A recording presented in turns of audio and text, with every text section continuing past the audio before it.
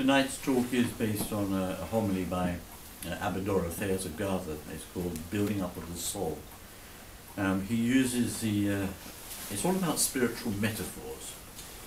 That means that he's describing something in some poetic language. And sometimes we can understand it, and I think often we can't. But we will understand it if we want to, because this is not an intellectual exercise, it's a part of faith. So one should always pray to Abba Dorotheos before you read him, and whatever language you want to read him in, and pray for enlightenment.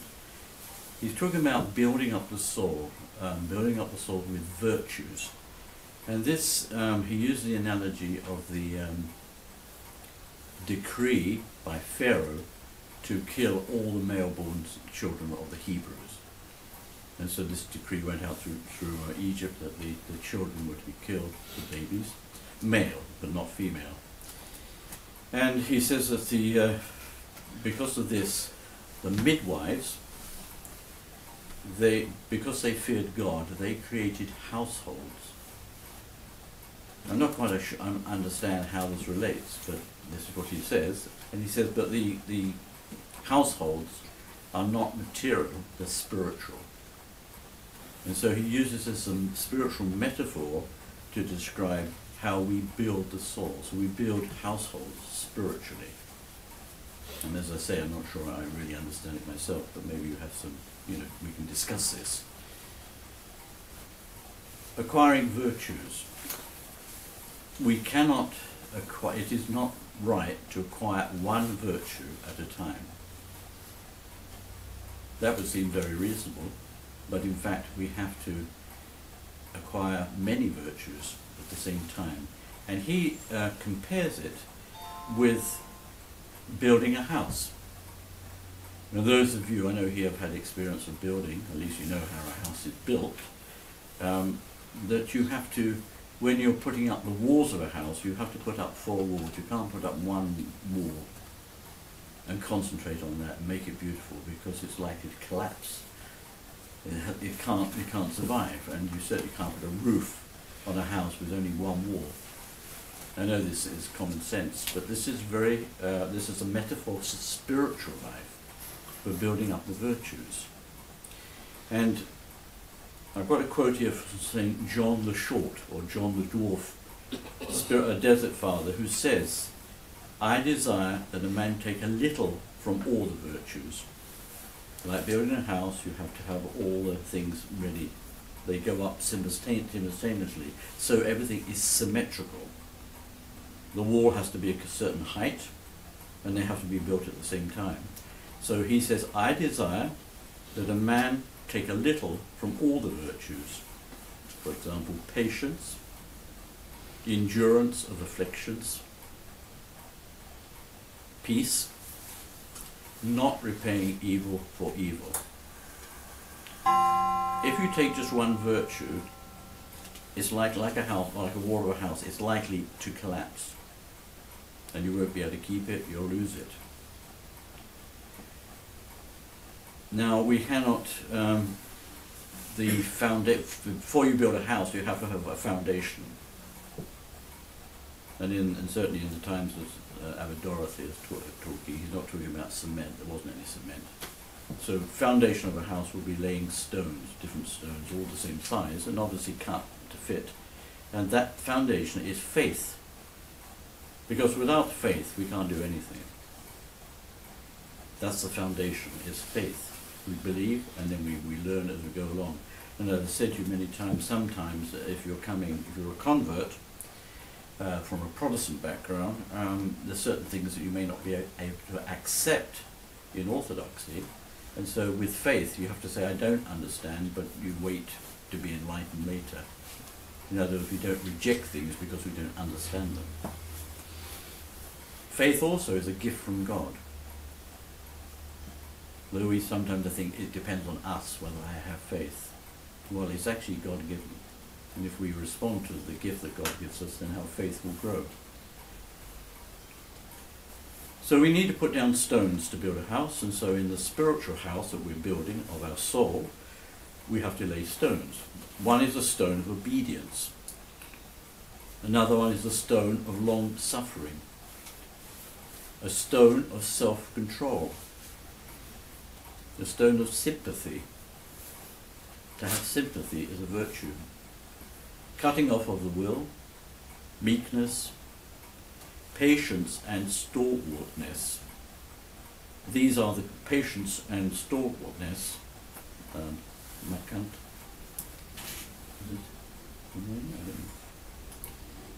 It's Makant and Rosli. Rosli. Stalwartness, being strong and steady. Strong. Makant. Well, I looked this up in dictionaries. Okay, it doesn't matter. To put the stones together, because you can't just lay them there. You have to have, filling the cracks. You have to have mortar, and that mortar is humility.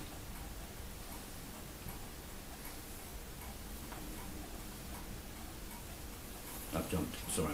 If we, sorry. Yes. Okay. That's right. And then we have to have what they call lintels. Do you know what lintels are in building a house?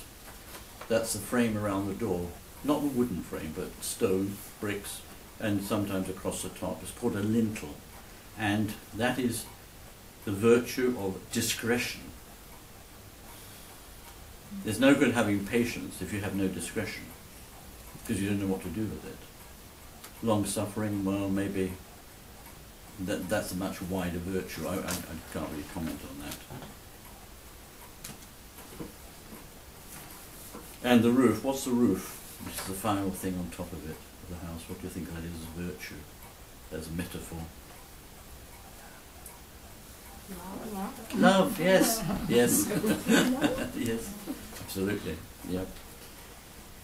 And it says that the roof is usually finished off with a parapet, which is a little wall around the roof. And I think he's probably referring, to flat roofs in the Middle East. People used to sleep on the roof in the hot sun. I actually saw them sleeping on the roof in Jerusalem once when I was there. Is it so hot you sleep on top of your house? And so you put a parapet, a little wall all the way around so people can't fall off.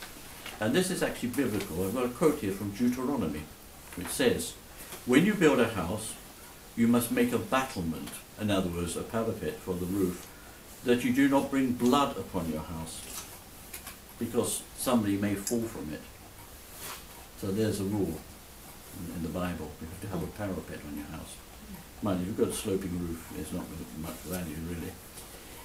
So, and he says that people who fall from the roof, the metaphor, the spiritual metaphor, is our thoughts, our good thoughts. We have to prevent them from falling. So, and what is the parapet then that stops us? It's humility. So the house is built, and is there something missing? Yes. A skilled house builder.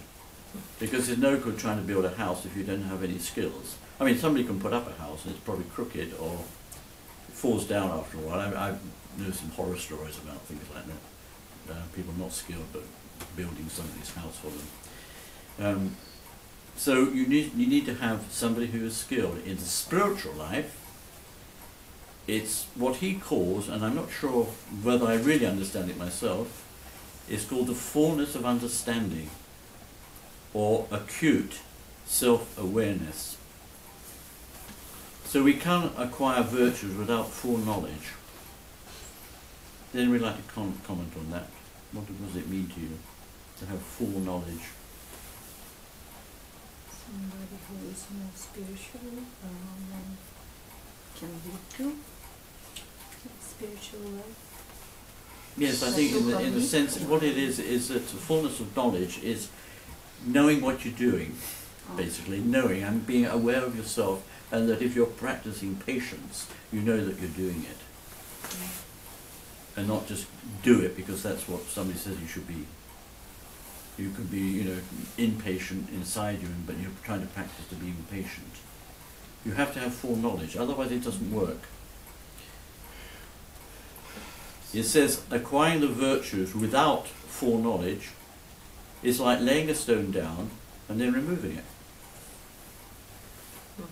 Yeah. So you're being patient and then you're losing it, or you're being long-suffering. I think that's more appropriate. And then you give up. So you remove the stone. A person. So he gives an example here. A person insults you. Yes, you remain silent and forgive him in your heart. Even make a physical prostration. Okay, that's laying a stone. In fact, it's laying two stones. One is being silent, not complaining. The second stone is forgiveness. So you put down two stones. But you meet somebody that you know and you say, well, by the way, this person insulted me, etc., etc., called gossip, and you've lost two stones. I think it's like one of these computer games, you know. you lose score, start losing what you're trying to build. You add a stone and then you go to another and complain about it. So you laid a stone of forgiveness and took two away. Okay, how do we do prostrations with full knowledge? With the understanding of this idea of full knowledge, how do we do prostrations with full knowledge? Repeatedly. Hmm? Repeatedly. Yes and no. To do prostration with full knowledge is actually to do it and really mean that you are making a prostration, and not just as a symbol of forgiveness. Now we have Forgiveness Sunday coming up in a couple of weeks, and of course we ask everybody for forgiveness, and it is a ritual. But it would be very nice if we actually felt forgiveness inside. I'm not saying you don't, that people don't, but if you have a lot of people in the church, sometimes it's just you're doing it because that's what you do. I mean, doing it is good. I mean, this is a wonderful thing. I mean, people are very impressed to see it for the first time. But we should be doing it from our heart as well as doing the physical prostration. How do we keep silence with full knowledge?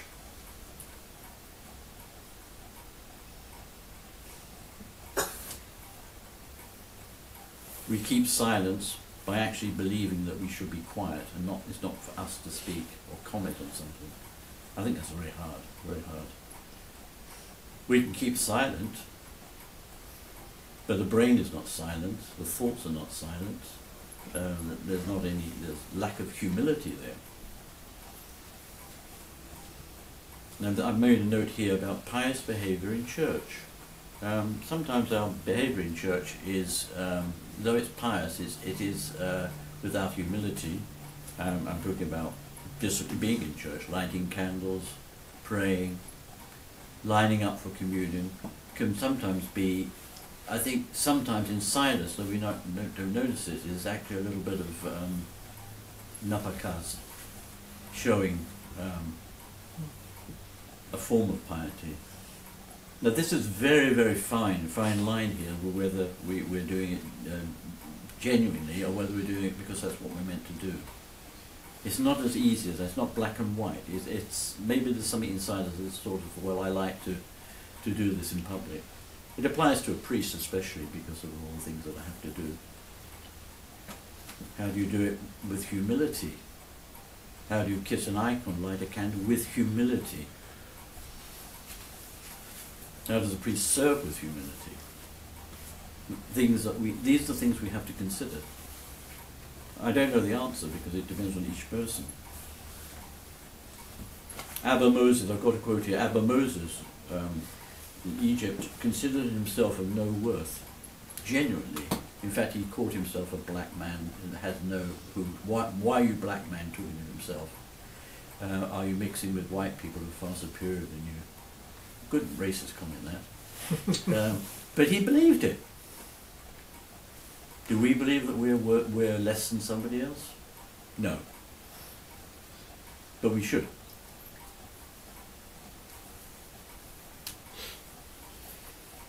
And my personal experience of an amazing man, which I remember all the time, his name, he was on the Holy Mountain. I was at the near Skiti, which is like a village with little cells where the monks live, 2 or 3 together. But the one that I was staying at had 5 monks. And I went into the village and I walked and I saw this monk pressing grapes. And there were a lot of flies and hornets. And I asked him his name, and he said, my name is Athanasius Amatolos, Anastasi Greshnik, Perkatos. And he said it genuinely, and it struck me. Oh, sorry. I'm Athanasius the sinner. That's his name. It wasn't affected. It wasn't a form of piety. It was genuine. I've never forgotten that. I think about it. And then later that evening I went to the vigil in the church, and all the monks came from the suite, and he was one of the priests serving. He had something going for himself. He was in the world of the spirit. And so his answer was very genuine. It wasn't, some sort of false piety.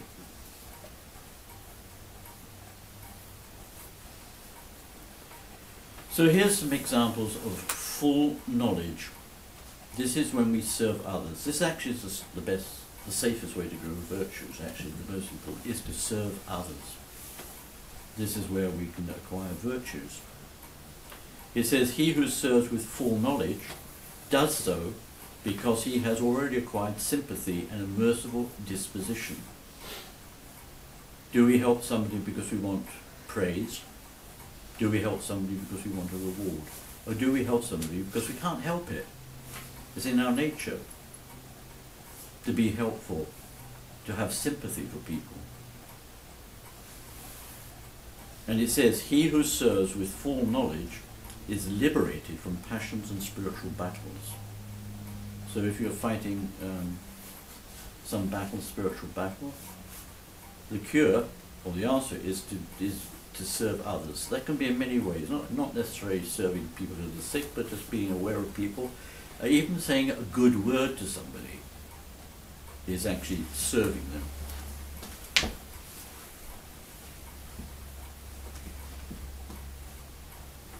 And there's an example here from the Desert Fathers, a brother who was struggling with indecent desire, but who with true knowledge cared for a sick man, was set free from this warfare.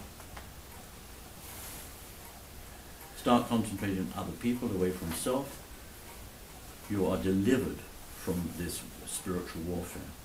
Delivered. And I have a quote here from Evagrius which says, nothing so completely extinguishes the passions as showing mercy to others. Nothing so completely extinguishes the passions in us as showing mercy to others. So we need to become skilled builders. And there is no virtue that is beyond us. No virtue that is beyond us. Because we have God to help us, we accept God's help. If we don't accept God's help, it's because we are lazy. It says here slothful. So no virtue is beyond us. Everything comes from God, but what we have to do is to show interest and intention. Namarenia. This is important. It doesn't matter how weak we are in our faith, if we have the intention that is right, God will honour that. And it is said, the fathers say, that God judges us by our intentions, not by our deeds. And I discovered that was a great relief when you realise this is to do with intentions. Of course these things will be fulfilled, but they're fulfilled by God. The moment we think, well, I will do this and I will do that and I will change this, I will change that, pride. And God resists the proud, and so we fail. You have to learn to let go and trust that God can help us and say, I want to do this thing, I'm weak, I can't do it, but I want to do it. And have that desire, and God can work on that desire for you to acquire whatever it is you want to acquire as a virtue. Another example of humility was Saint Ignati Brianchaninov, who I've talked to about before. When he was a novice, as a young novice, he was in the monastery, his first obedience was to go to work in the bakery. Now, as you probably know, that he was an aristocrat, and the baker was an ex-serf, a former serf, and obviously there must have been some sort of bad feeling there. So he said to Ignati, I don't know what his name was at that time, he said, go and get flour.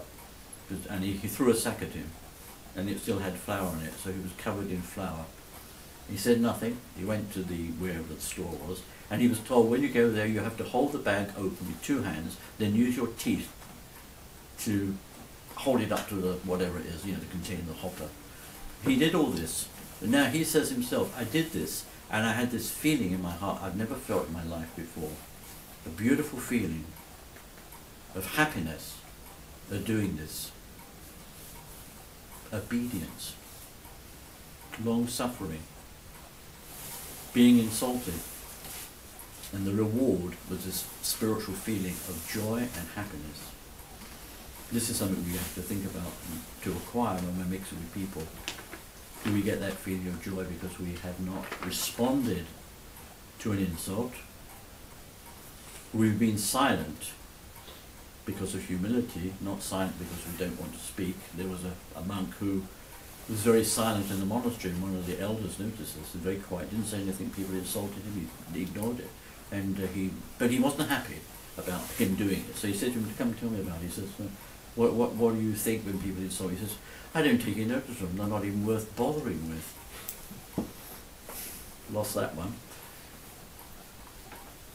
Finally, St. Abba Dorotheos says that it's like there's a ladder to heaven. I mean, this is a metaphor, okay, not a rule. A ladder to heaven, and up there, going up to heaven, and there's a ladder going down to hell, to Hades. He said you can't leap from the ground up to the top rung of that ladder. It's impossible. But he says it's very easy well, he said what we should do, not try to take the other ladder and go down into Hades. But to go up, you can't just jump to the top. It takes time for each step in the virtues. And he says, try not at least to go down the ladder's going down. Do no evil to your neighbour. Don't gossip. Don't insult others.